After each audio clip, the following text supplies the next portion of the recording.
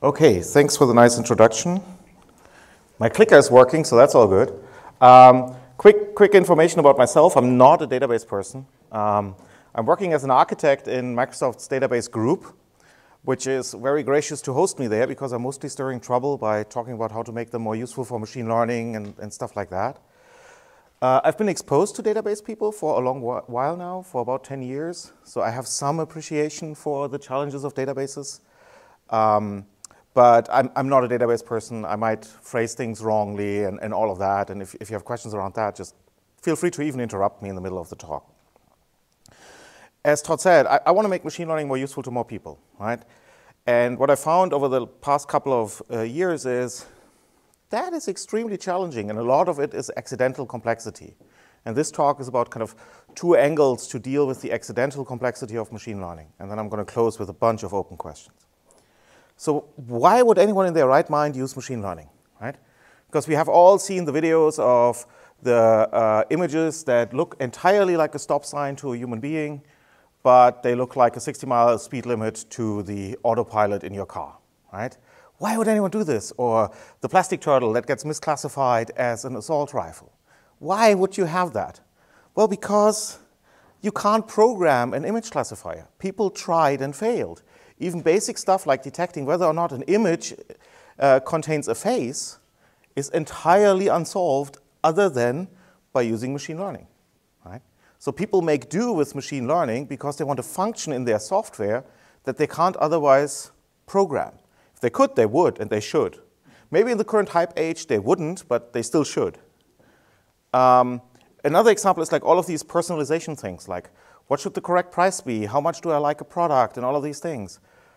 We as human beings are incredibly inconsistent with ourselves about that. So those things, they evade traditional programming. That's why someone wants a function in their software that they can't program, but turns out that they can learn. So that's kind of a point of view that I'm taking. And that is, data science is just software engineering. But instead of taking a text file and a compiler to make a binary, you take a text file, a machine learning toolkit, and a lot of data to make a binary. So models are just software. That means they need to be deployed and updated like software. They need to be tested like software. And all of these have subtle differences, but we don't even get to the state of treating them like software yet, right? And most importantly, they are debugged like software. If you have a machine shop and your fancy reinforcement learning system all of a sudden orders you 1 million screws, but you only needed 10, you want to know why, and you want to debug that, right? And that is excruciatingly painful today. But on the other hand, the training data that you use to make your model, that needs management, right? Because we have increasingly private and increasingly regulated training data. I mean, those of us in industry have suffered through the transition into GDPR compliance, and that's just the beginning, right? I mean, we have more and more of an awareness in society that the training data or the data that companies have about ourselves needs to be managed. So a folder with images on the laptop of a data scientist is not going to cut it in the long run, right? We currently get away with that, but that's not going to work. Also, the data is dynamic. Like people add and subtract and they update. Then there's some retention policy which says you can only keep this data for like 3 months and then it has to go away. Like all of that needs to happen. Good news is that most of the people in this room know entirely how to do this. So that's why I think databases are super important for machine learning. And we haven't quite realized the potential there for managing the training data sets. So I'm going to talk about 2 projects that I've been involved in that attack both of these sides of the accidental complexity, right? Because for models as software, we don't treat them as software. We are so bad at making them that we have to stick them into a container and put them on the web as an endpoint, right? That is not software. That is just, oh my gosh, I didn't understand how I could actually link this into a static binary, and therefore I have to boot half an operating system up there. And also, we don't really manage our data sets. We don't even run machine learning usually close to the data, which is very important for compliance and similar reasons. I'm not so convinced that it's important for performance. OK, let's talk about the first side. ML.NET is a project that we've launched a while ago to bring machine learning into the .NET ecosystem. Hasn't been done by me. I just got lucky and got to lead the team through this process. There have been, I don't know, several dozen, if not 100 engineers working on this over time. A couple of thousand users within Microsoft have sent us gracious bug reports that were incredibly helpful over the years. Quick intro to .NET, because I noticed that in many academic, at least academic audiences, people don't know. Why do we care about .NET? Well, we as Microsoft care about it. Well, it's our developer base, right? But why would you care about .NET? It has a lot of cool stuff that machine learning people care about. It has C#, which is like Java, but from the future, right? So it always has the version of like Java in 4 or 5 years is what is in C# now. It has F#, which feels a lot like Python, but with types and proper multithreading. How cool is that? And what I am most excited about it is it has almost free calls into native code. And that is important to us. Because if you're sitting in Java land or in other language environments, you want access to your SIMD unit on your processors, right? Yesterday we had this nice talk from Intel about AVX 512 and how great it is. Yeah, but if you can't use it, it's really troubling. And a lot of that use happens through native code.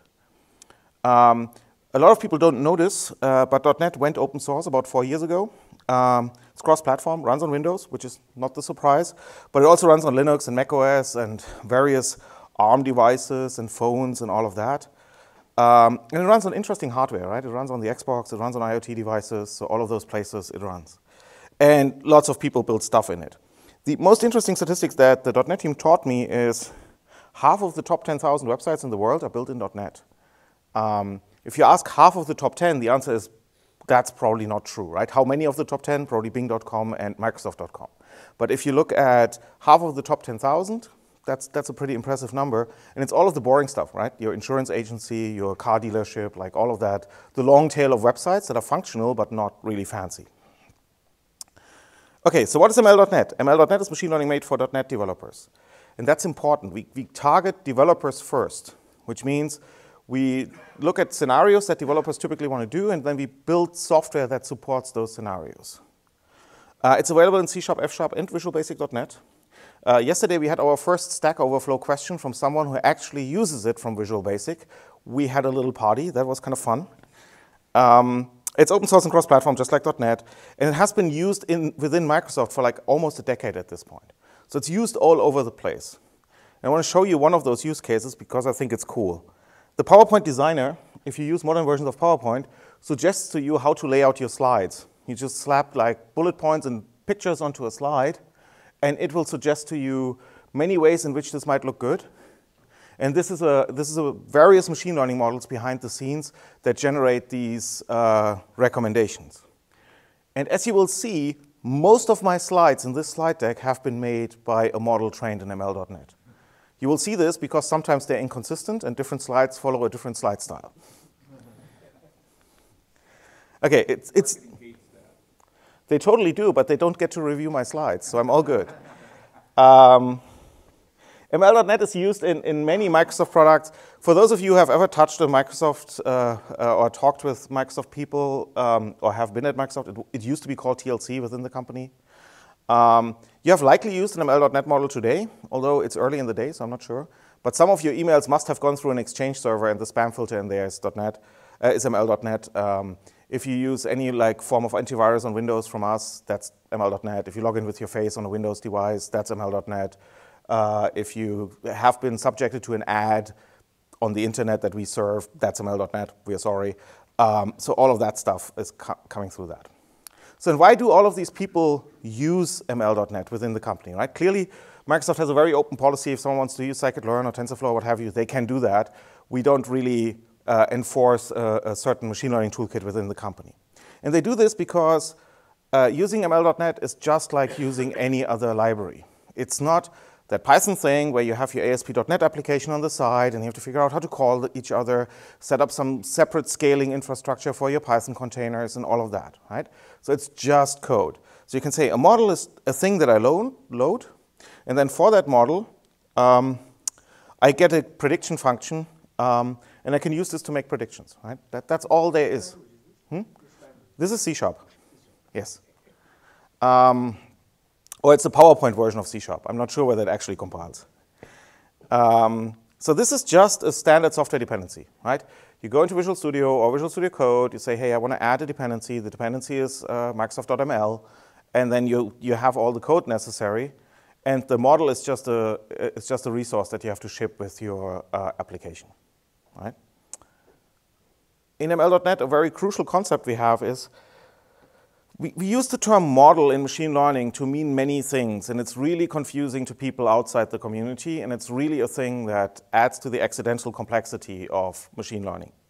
We actually like the term pipelines, machine learning pipelines or predictive pipelines, because a model is always some data preprocessing that goes from the actual data space, let's say classes, records, images, what have you, into some vector space on which we actually know how to compute in machine learning, right? And that code has to be exactly the same at training and prediction time. If you clip your images the wrong way at prediction time, the face recognizer in your laptop won't work. If you tokenize text a different way, the thing that sorts your emails in Outlook will not work correctly. So what is in that zip file is actually a full pipeline. We have a full DAG language, all of the usual things, of many operators. And models developed at least in-house at Microsoft, we don't see what our users outside do, get excruciatingly complex, like hundreds of operators in a single model. That's, for instance, the nice thing in Word that tells you that you can rephrase your sentence a little bit to make it simpler to read. That model is enormous.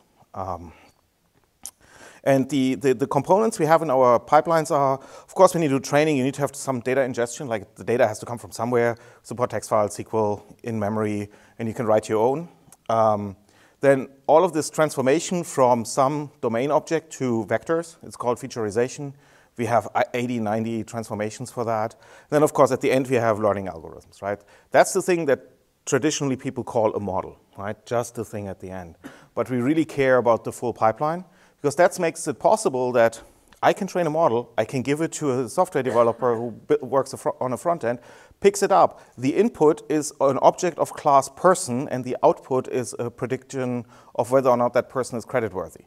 It's not the input is, I don't know, some vector of numbers, right? All of that is captured, and it makes it very possible to facilitate cooperation in software development projects that use machine learning. So is it any good? We think it is, and we'll publish more benchmarks as soon as we hit 1.0. We are usually around like 50x faster than scikit-learn, which is the moral equivalent in the Python ecosystem to ML.NET. Sometimes it's more, sometimes it's less, but roughly like an order of magnitude, like 50x-ish. And we get this mostly out of careful avoidance of memory allocations and deallocations. So our core data structure called iDataView is very inspired by database engines, and it just avoids as many memory allocations as it can. And it does very careful and clever tricks to abuse the .NET just-in-time compiler for runtime code generation. For those of you who have worked on database engines, you start from scratch in C++ and you build your code generator. We just abused the one that we found in .NET when we started, right? So we got a bit lucky there. Also, it produces really good models. So what you have in this plot, I don't know how I make a pointer. What you have in this plot is, on the right-hand side, is the accuracy, right, of the models that you train. And we train on 0.1 to 100% of some data set. And you see that ML.NET always dominates scikit-learn. And this is because this is trained with the defaults. There's no hyperparameter tuning that happened here. And then if there were machine learning people in the room, they would throw tomatoes at me and say, what the hell, you didn't do hyperparameter tuning. Well, the decision that we made is we do all the hyperparameter tuning at Microsoft. We have a very large data set of hundreds of tasks that people typically do. And for these typical tasks, we typically do well. So we have data scientists sitting in an office who just tune all the hyperparameters to be good by default. It doesn't mean that hyperparameter tuning doesn't get you an even better model. But it means that if you don't do hyperparameter tuning, and let's be honest, most software developers never will, you get a decent model, right? And what's really interesting is the machine learning tasks that people actually do are not as varied as the machine learning literature makes you believe. Like every company on the planet needs a multi-class text classifier of text that looks roughly like email into roughly 10 classes. That's their support@mycompany.com email address that needs to be routed. That's their issue tracker for issues with the building, with the software, with something. Like they all need this. And it turns out you can solve that problem once and give them the pipeline, and they will be just fine. We open sourced this a year ago, and we have done monthly releases ever since. And we've gotten an enormous amount of interesting and API-changing feedback in that process. We've hit 1.0 RC1 this Tuesday, and it looks nothing like the original API it had last May. And that's because we learned a lot about how software developers actually think about their problems. So one really interesting example, which a lot of people from the database community will relate to, we had some clever optimizations in our API. We decided where to cache things automatically. We decided whether or not to normalize data at what point and all of that. We had to take all of that out. Software developers hated it because we hit the uncanny valley between imperative code and declarative code. It all looked imperative, but some of it was actually declarative. And software developers really hated it because they couldn't look at the code and say, how much memory will this consume, how long will this run, all of those questions. So we took all of that out again. And I think there's an opportunity for us to go to a fully declarative API in the future where we bring back all of these optimizations. But that was a real learning exercise. There was real passion in the bug reports that people sent us when we started to do behind-the-scenes optimizations. So much about ML.NET and the whole kind of reducing the accidental complexity of machine learning for software developers by bringing it into their tools, calling the thing a DLL and not a model and all of that. There's two more projects that I can't talk about today that are really interesting. Pretzel is a model compiler that was built in my team, which takes many ML.NET models and compiles them into one binary. And that is super attractive to us because we have customers who take, let's say, a fraud prevention model and train one instance per branch of their company. And then for each of their branches, they deploy that. But all of those models look the same. They have the same structure. Everything's the same. It's just different parameters inside. And it turns out that you can compile them into very efficient binaries, which you then can deploy to the cloud and run like hundreds of models in the space of 10. Right? The other project that's ongoing is we are looking at Torch and making that available to .NET developers. So we are basically taking PyTorch, removing the Python, adding .NET, and making that available to developers, which is a really interesting exercise because you're crossing over from a dynamically typed world into a statically typed world, and there's lots of programming languages challenges there.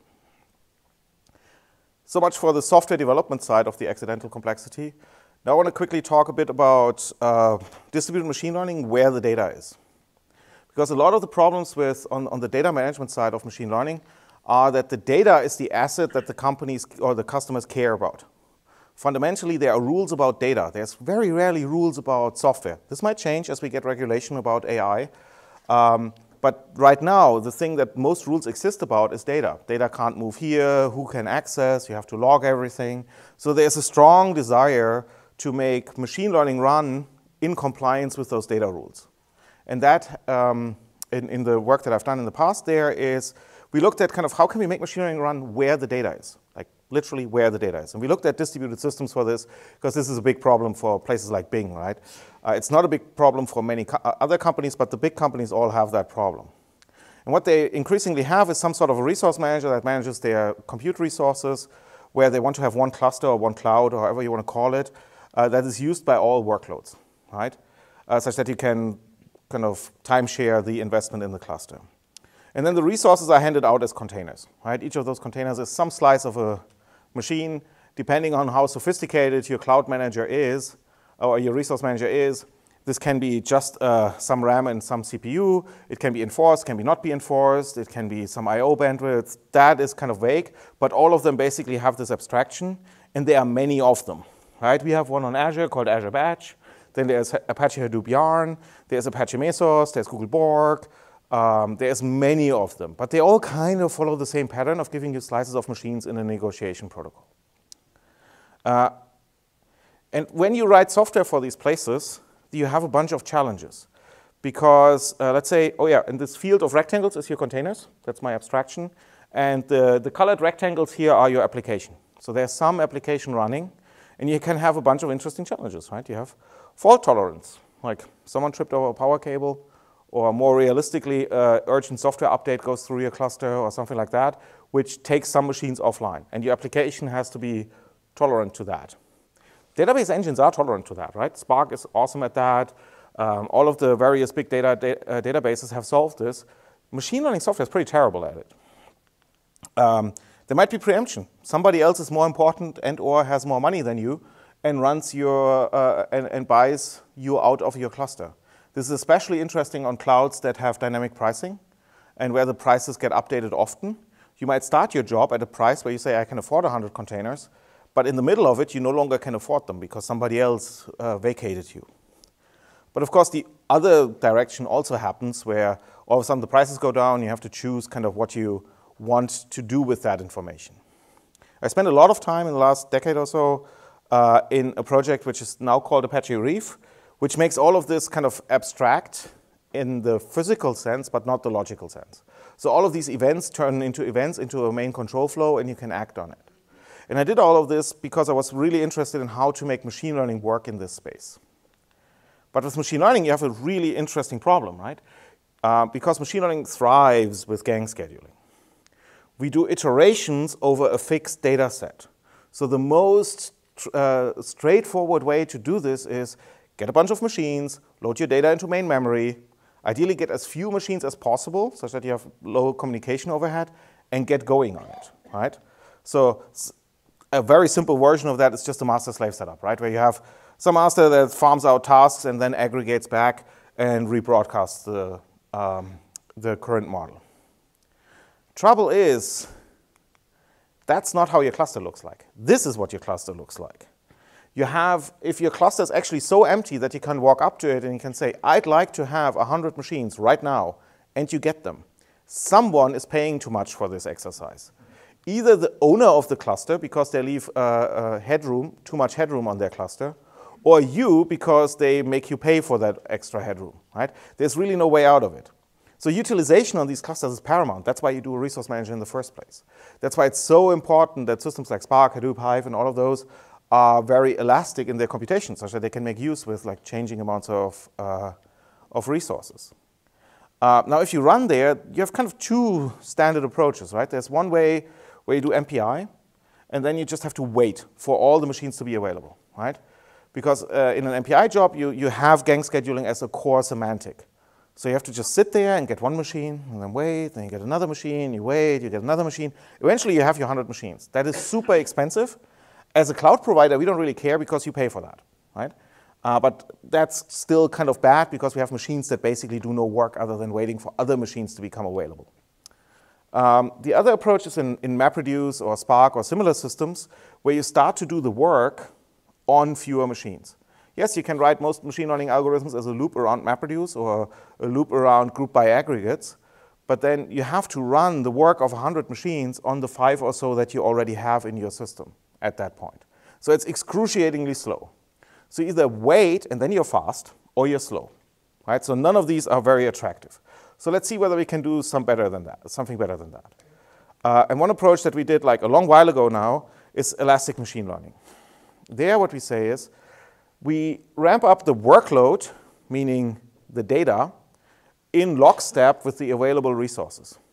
So when you have 5 of 100 machines, you take 5% of the training data and start training.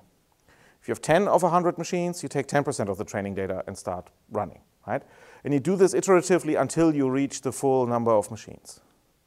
So in the first iteration, you might just have 2 machines, right? And you just compute on only a fraction of the data. This iteration is as fast as every other iteration, assuming that your communication stack is properly pipelined and all of that. And then in the second iteration, you might have some more machines. In further down the road, you might eventually get all the machines that you originally asked for.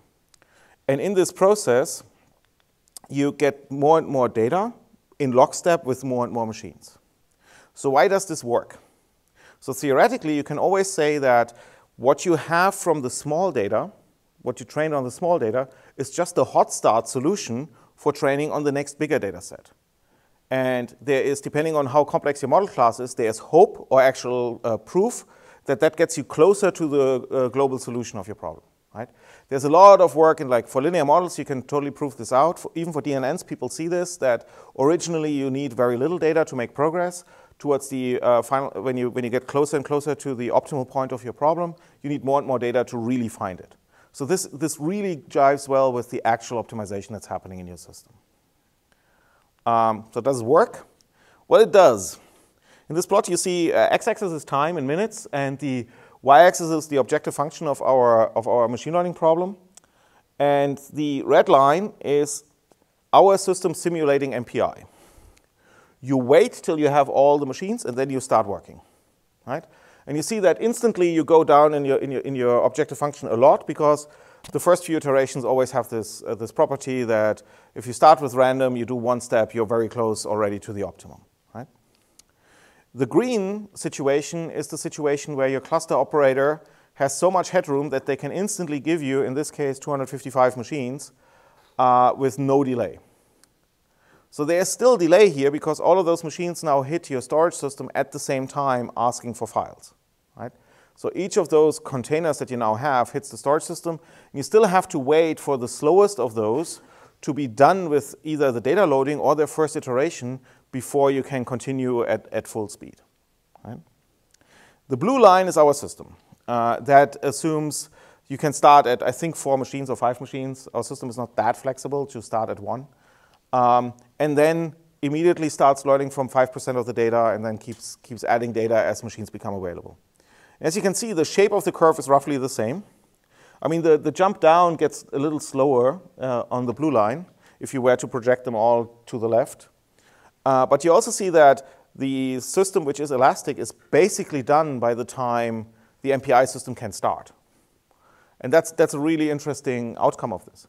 And we were very surprised by this, right? We looked at this problem initially from a fault tolerance perspective. And we were not aware of this kind of starting the process problem. And this is a surprise outcome of this, actually the main outcome of this. Turns out if you need your machines to stay up for 2 hours, that generally happens just fine. But this starting problem, you always have the ramp-up problem on every job.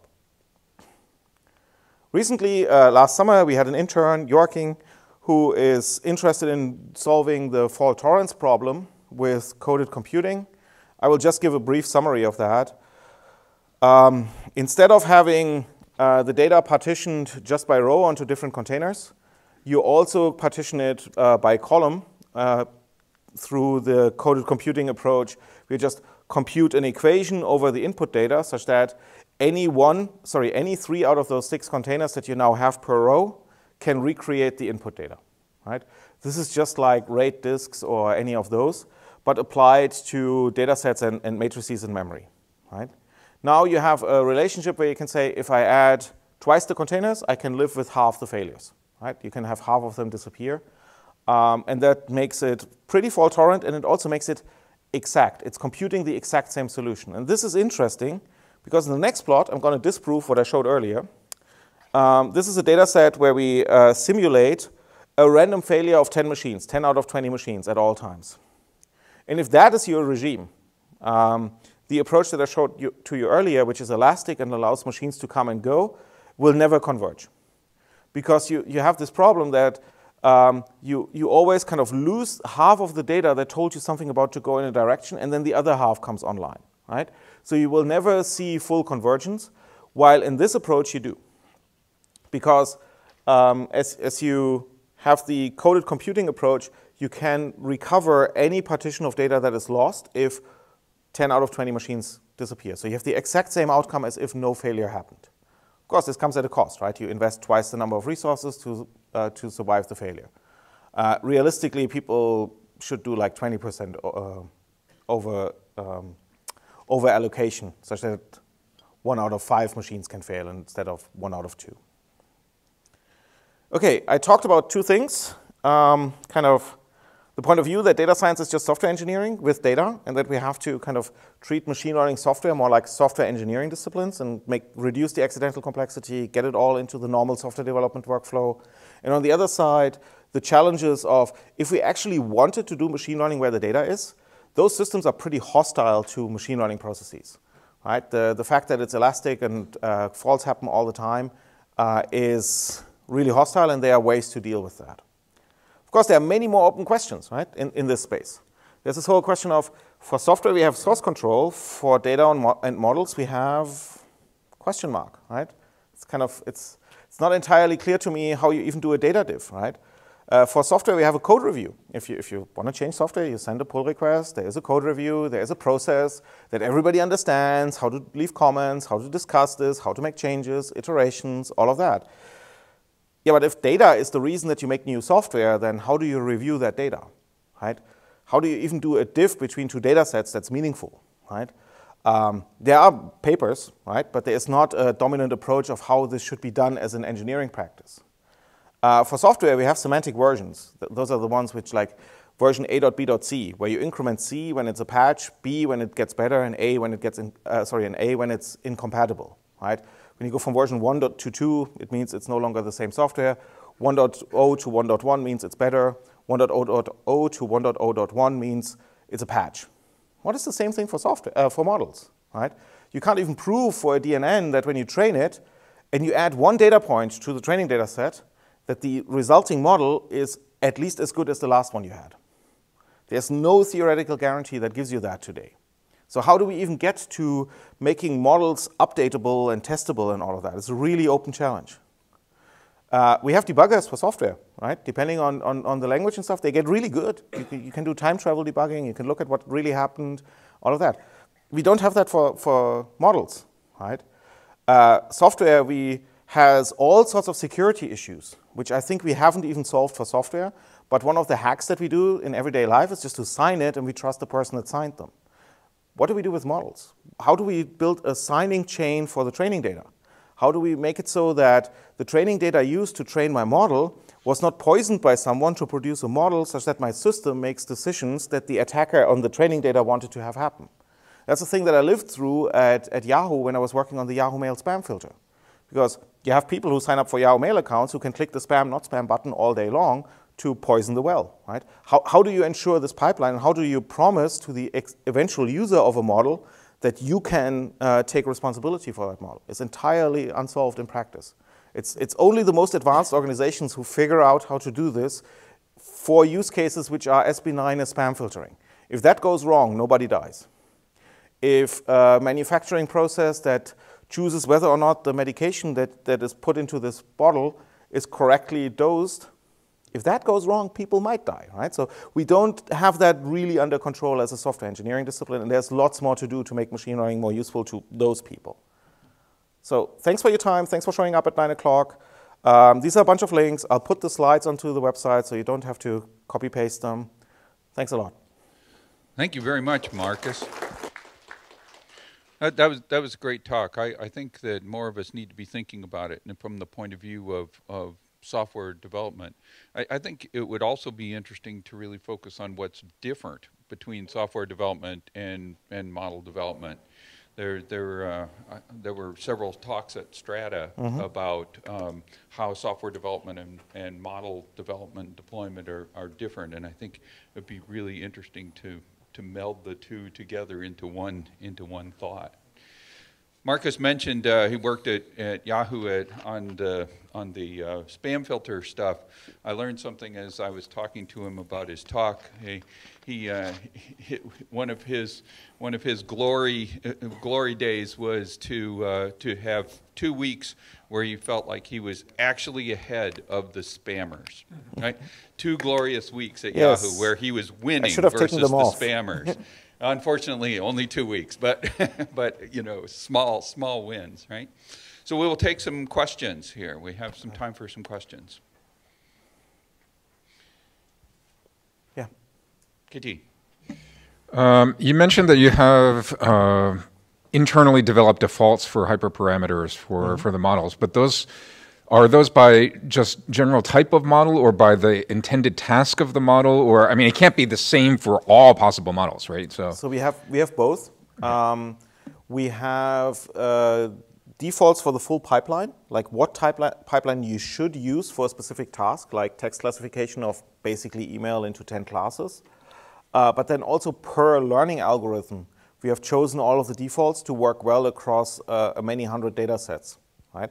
So even if you have a task that doesn't fit kind of what we generally look at, or what we have a specific solution for, it will still do okay. And this is in stark contrast to things like scikit-learn, which I admire a lot, and I know the people really well who work on this, where all of the defaults are the defaults of the data type. So Booleans are false, numbers are 0, and so on. Right? For us, that's not the case. They generally make sense. In some cases, at least in the UI version, which we haven't released to the public yet, where we pick up the default for the data set based on some heuristic. None of that is perfect, but it gets you in the range. So you don't get a model that just plain doesn't work. Cool. Question? Yeah. Sure.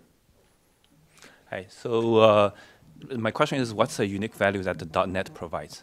Many of the questions you mentioned seems to be pretty generic for the older model development, and it's not necessarily any platform specific. So what is Oh the yeah, value I of mean, .NET? all of the tricks that we do in ML.NET are entirely available to be implemented in other languages, right? I have friends at H2O who do similar things for Java. They have a similar philosophy. There's to recreate for Apple developers, which follows a similar philosophy. So this is not unique about .NET. Like all of these approaches work there as well. I just happen to work for Microsoft, where we care a lot about the .NET developer base, right?